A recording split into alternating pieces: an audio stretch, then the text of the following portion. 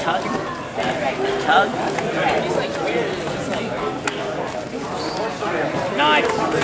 Much better. What's the angry Russian? You got a story. I can feel a story brewing. The Mad Russian? What's the Mad Russian? Well, I will tell you the story after.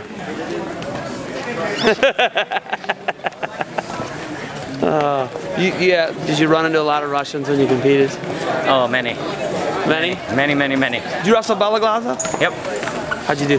Well, we split, but I beat him 3 times. He beat you 3, you beat him 3? Yep. That's not bad.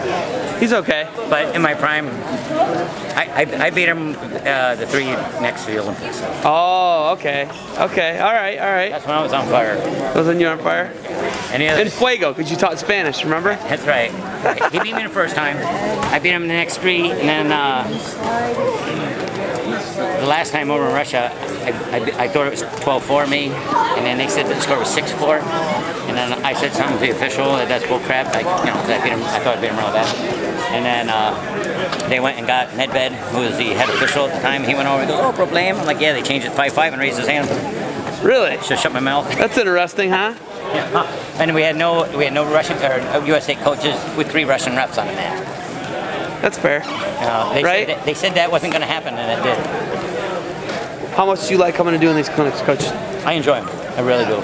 Obviously you do. I have fun. I enjoy listening to you. When are we going to get on top?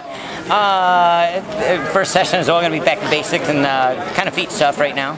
And then next session we'll get on top. We'll start out on bottom. I'll show how to pin from bottom. And then we'll, rest of the whole time will be... What's your overall philosophy? I've heard it a couple times, but... Pin to win. If you don't, it's a sin. If you don't believe that, you go to the newest edition of the Bible and it says pin unto others as others would pin unto you. And I think that's Mean Gene, verse 118. And... Thanks, Coach.